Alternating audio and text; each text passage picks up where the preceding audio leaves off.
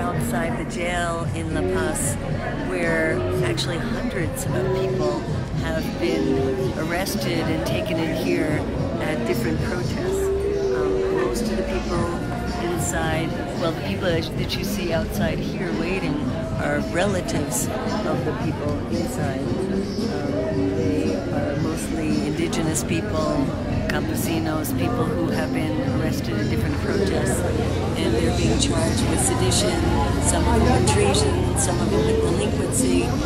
I was just allowed to go inside as press and was able to talk to one of the young women.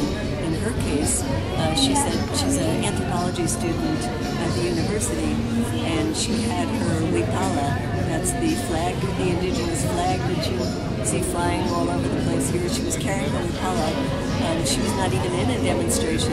It was a demonstration going by, and they started shooting the tear gas at people, and she went to hide behind a kiosk, and because she was there with her indigenous flag, she was arrested, and at first was accused of everything, including treason, which is a very difficult charge.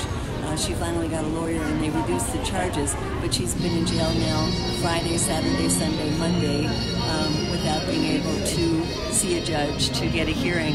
And her case is similar to many others who have just been picked up. We met some other people who said that they were, again, sort of walking down the street and were picked up, swooped up in a crowd. Other people from the indigenous community have been part of protests, but the way they're treated inside, it's very, very tiny cells. They're all crowded in there. They have to sleep on the floor. They're not given any food. There are a couple of hours that relatives are allowed to come in and bring the food, but that's the only food that they have. Very rough treatment inside. And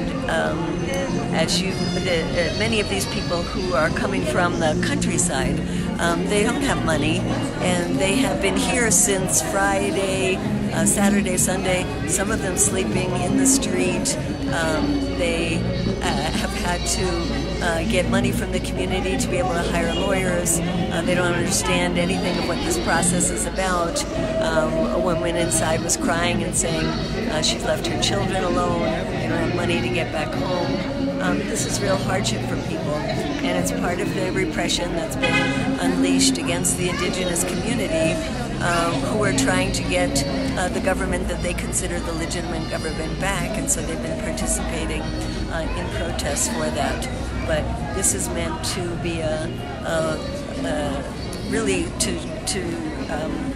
be a warning to other people, that we can pick you up, that we can throw you in prison, that we can charge you with anything we want to, and make your lives miserable. And so you see, as we were walking around here, groups of indigenous women who have all been waiting since Friday, and today's supposed to be a big demonstration. Surely there will be a lot of other people arrested, but we wanted to give you a sense of how it's all the indigenous people inside there, how they're being treated, and how this is part of a coup attempt and part of the larger policy that they are planning and undertaking right now to intimidate, harass anybody that stands up for their rights. We'll come back on live when the demonstrations arrive here.